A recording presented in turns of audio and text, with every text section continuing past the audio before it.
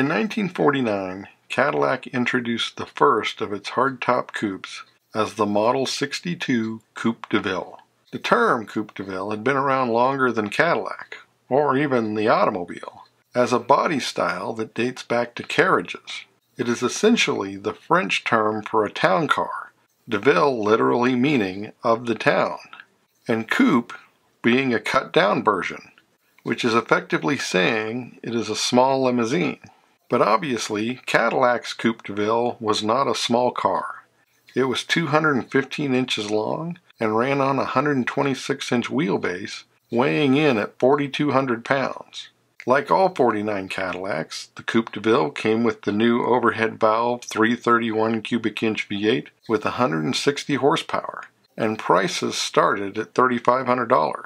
It came with standard power windows and leather interior, and the headliner was done in a pattern to simulate a convertible top. 60 came in 13.5 seconds, and the quarter mile in 19. The cars were lower and sleeker for 1950, with a longer hood, a one-piece windshield, and a standard Hydromatic automatic transmission, replacing the standard 3 on the tree from the previous year.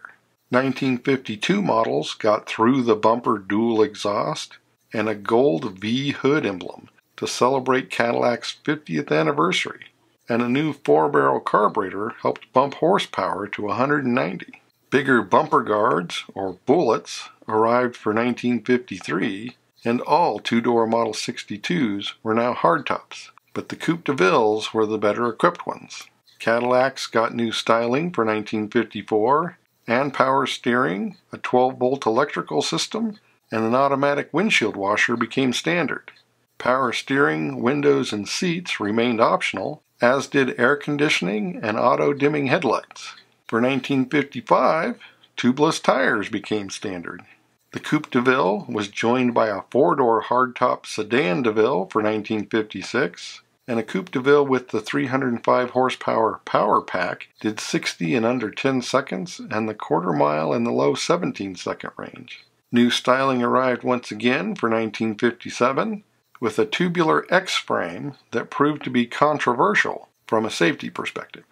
For 1958, the Model 62 sedans, which included the sedan Deville, got longer decks, extending the car 8.5 inches. And all Cadillacs got quad headlights and optional air ride suspension. The Deville became its own model for 1959, but it still shared its 130-inch wheelbase and 325 horsepower, 390 cubic inch V8 with the Model 62, simply acting as the mid-trim package for standard Cadillacs.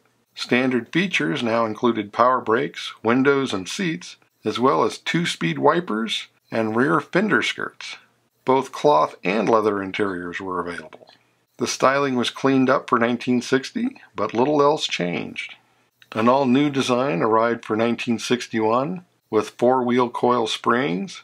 Dual exhaust was no longer available, but the new styling included skegs, or inverted bottom fins, and remote side mirrors would be added to the standard features for 1962. New styling for 1963 saw less decorative side panels and longer fenders. The options list was longer than ever, including wool, nylon, or leather upholstery and wood veneer trim. 1964 added a comfort control system with an automated thermostat to control heating and air conditioning, and the engine was bumped up to 429 cubic inches, and horsepower was 340. And now you could get a Deville convertible. The fins weren't exactly gone for the 1965 restyle, but they were subdued. Headlights became over-under, cargo areas got their own lighting, and seatbelts became standard features.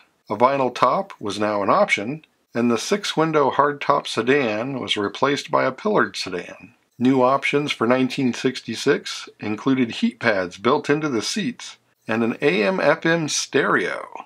The styling got more aggressive for 1967, including forward-leaning headlights, parking lights were added to the front fenders, and sculptured body lines accented the tail fins. New standard features included clock, automatic climate control, retractable seatbelts, a slide-out fuse box, and a padded dash. The engine was increased to 472 cubic inches and 375 horsepower for 1968, and a restyled hood and grille hid the newly recessed windshield wipers. Headlights were once again horizontal for 1969, and rear quarters and hood were extended, and the wing windows went away.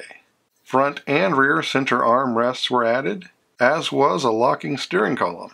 By 1970, more than 180,000 Devilles were being sold annually, or more than 3/4 of all Cadillacs. The 1971 restyle would set a record for interior space. The compression ratio on the 472 was reduced to run better on unleaded fuel, dropping horsepower to 345 gross. And both the convertible and the pillared sedan were gone, once again only leaving hardtops.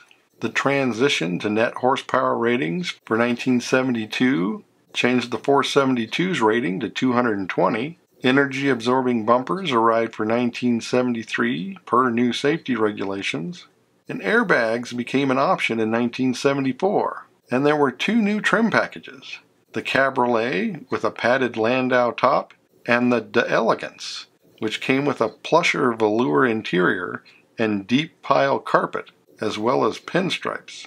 1975 got rectangular headlamps, and new standard features included power door locks, steel-belted white wall radials, and door pull handles instead of straps. The 472 was replaced by the Eldorado's 500, now with 210 horsepower net. The Astro roof was a new option, a power sunroof with a sunshade. You could also order tinted glass or a windshield washer fluid indicator.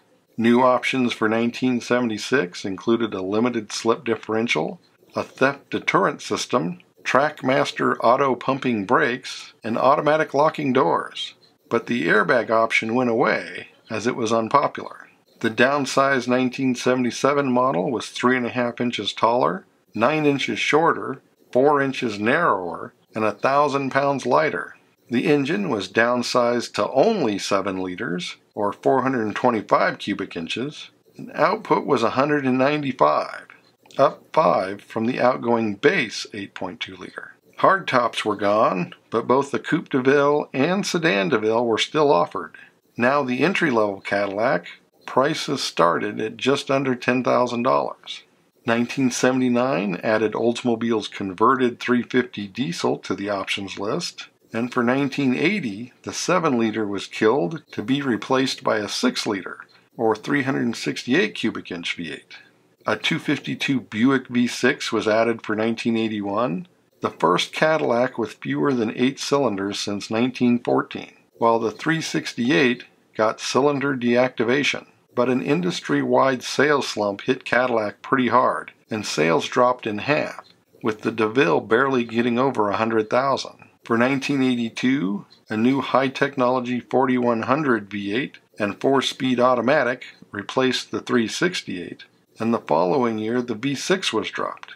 1984 would be the last year of the rear-wheel drive DeVille, although the 84 and 85 models overlapped in both production and sales, and the old body would carry on as the more expensive Fleetwood Brougham until 1992. The new front-wheel drive version was 195 inches long on an 111-inch wheelbase.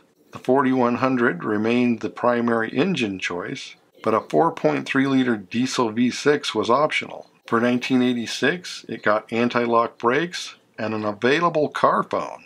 A touring package was also added, with a more European flavor for those that wanted it. By 1987, prices were over $21,000, and the headlights were composite, with prices jumping nearly $2,000 the following year, when the high-technology engine was up to 4.5 liters. The cars got updated styling for 1989, and the driver's side airbag returned to the options list. It became standard the following year, but the telescopic column went away at the same time. The HTV8 was up to 4.9 liters and 200 horsepower for 1991, and a spring edition brought back the padded vinyl roof. Speed-sensitive steering and suspension became standard for 93, but only 5,000 Coupe Deville sold that year, making it the last year of the two-door DeVille. The new sedan DeVille of 1994 essentially became a more formal-looking version of the smaller Seville. Added features included dual-zone climate control, digital instrumentation, and steering wheel controls. While base models continued on with the HT 4900, the Concours replaced the touring sedan and got the new 270 horsepower Northstar system. For 1996, the Northstar became the only engine, with the Concours getting 300 horsepower and continuously variable road sensing suspension. For 1997, the sedan DeVille simply became the DeVille, and the more expensive Fleetwood became the DeVille d'Elegance. Freshened styling included the removal of the fender skirts, while interior updates included additional airbags and available OnStar, a subscription communications and security system. The all-new design for 2000 had improved aerodynamics and night vision integrated with the heads-up display, and heated massage seats were added as an option. The DeVille d'Elegance became the DeVille High Luxury Sedan, or DHS, and the Concours once again became the DeVille Touring Sedan, or DTS, the next generation of 2006. All of which were now the DTS, with the full DeVille name no longer being used, in spite of the car being little more than a styling update. Leather power seats were standard, with optional heating and cooling, as well as optional DVD navigation, adaptive cruise control, and Magna Ride suspension. Top models were now called the Platinum Edition. But sales were dropping, soon to be below 50,000. It would make the end of its long run in 2012, but its replacement, the XTS, didn't really do any better. As always, thanks for watching. Don't forget to comment below and like and subscribe.